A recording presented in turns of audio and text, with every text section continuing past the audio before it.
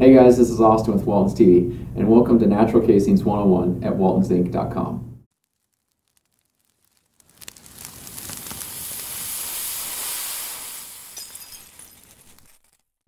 Natural casings are the oldest form of sausage casings. They're actually made from one of the layers of animal intestines, typically either a sheep or hog intestine. Sheep casings are the smaller of the two, and they range from about a 22 to a 28 millimeter, whereas a hog casing is typically about a 32 to a 42 millimeter. The 32-35 millimeter hog casing is our most popular sausage casing we have, and you might ask, why is this a range? Why is it 32 to 35? And that's because unlike a collagen casing, which is manufactured, natural casings, being an animal product, is going to have some variances in size throughout the length of the intestine, but those variances should always fall within that specified 32 to 35 millimeter range. If we look just at sheep casings then, typically you'll use sheep casings for a breakfast sausage, maybe hot dogs, frankfurters, or even a large diameter snack stick.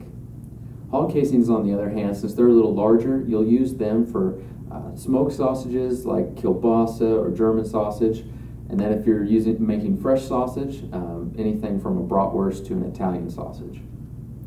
We have three different packaging types that the casings will come in. We have dry packs, we have tubed, and we have just your standard regular hank of casings. The dry packs are the smallest quantities that you can get. The lengths are a little more inconsistent than in our larger packs, but the price and the quantity convenience is a lot nicer if you're doing small batches, anything 25 pounds or less. If we talk about the prep for the dry pack casings, we have three steps we need to roll through. First, we need to rinse, then we need to soak, and then we need to flush the casings. When we rinse them, we're really just trying to get all the salt out of the casing. And then we need to soak them in some lukewarm water for about an hour. And then our final step is flushing them. And you can either do that in just a little bowl, or you can do it in your kitchen sink and run water through them. But you really just want to get some water in one end of the casing and run it through the entire other end just to flush out any remaining salt.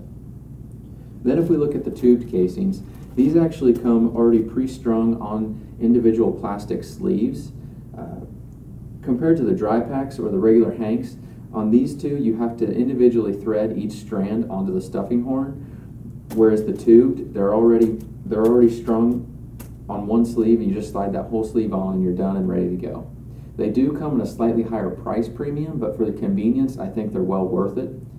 They do come pre-flushed already, but you do still have that soak and that rinsing period, just like the dry packs. And again, soak them for about an hour in some lukewarm water.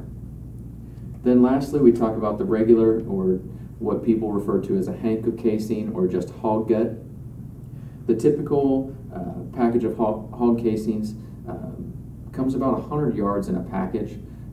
These do come pre-flushed, but just like the tubed and the dry pack, we still need to rinse and soak them, and rinse them and soak in that lukewarm water again for about an hour.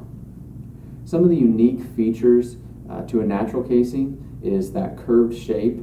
If you compare natural and collagen are, most of them are straight. Collagen you can find some of them that come in a curved, but that traditional curved appearance to a sausage comes from a natural casing. Natural casings also have a very distinct bite and mouthfeel compared to something like a collagen casing. Storage on any of our varieties can be upwards of 1 year, but it does vary since it's not a manufactured product and it's an animal product. You should get about a year out of it though.